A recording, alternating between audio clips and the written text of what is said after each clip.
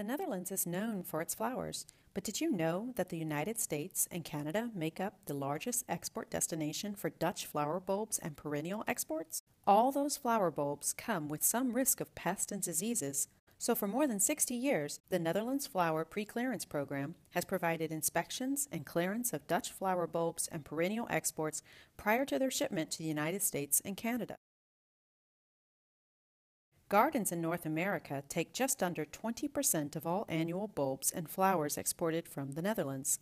That is an export value of 650 million euros for Dutch flower bulbs alone. Each year, more than 3,500 sea containers of flower bulbs and perennials are shipped under this pre-clearance program. Working with the financial support from Anthos, the Royal Dutch Trade Association for Flower Bulbs and Nursery Stock, inspectors from the U.S. Department of Agriculture, Canadian Food Inspection Agency, and their Dutch colleagues in the NVWA conduct these plant health inspections in the Netherlands and can identify the pests and diseases that are not allowed into the U.S. or Canada.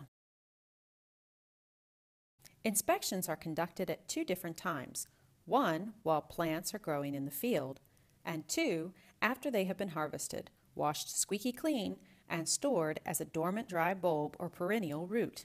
Plant pest and disease issues may come from insects, fungus, viruses, bacteria, or microscopic worms.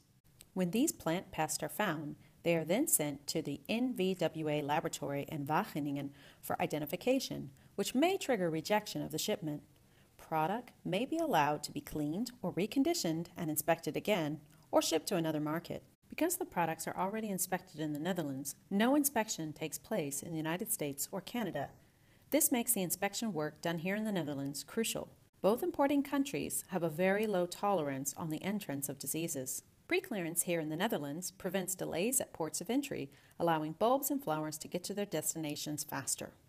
Both Dutch and American partners benefit from this long-standing cooperative program, and American and Canadian gardens benefit from these gorgeous flowers.